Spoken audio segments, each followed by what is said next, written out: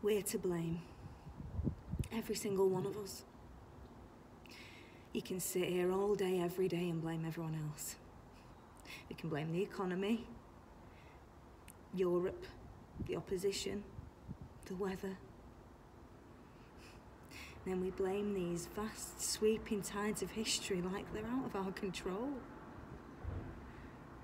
Like we're so tiny and helpless and small. But it's our fault. And do you know why? It's that £1 t-shirt. A t-shirt that costs £1.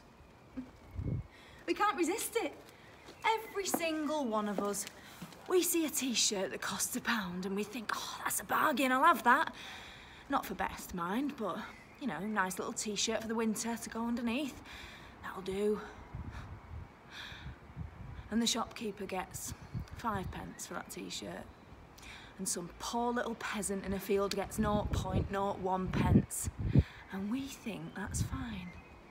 All of us.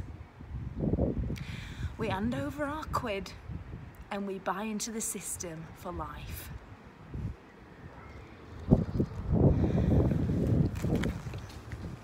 I saw it all going wrong on the day it began. In supermarkets, when they replaced women at the till with automated checkouts.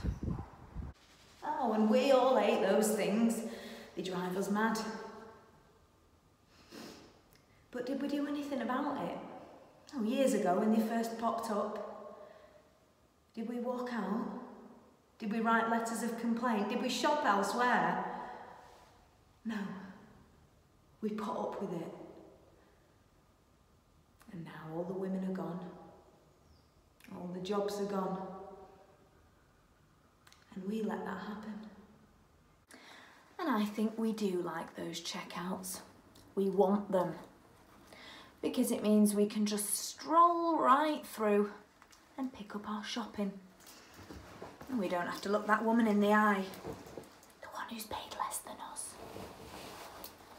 She's gone. We got rid of her. Sacked. Well done.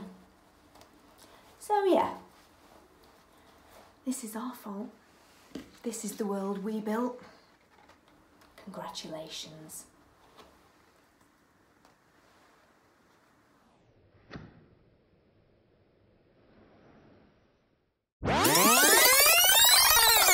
No,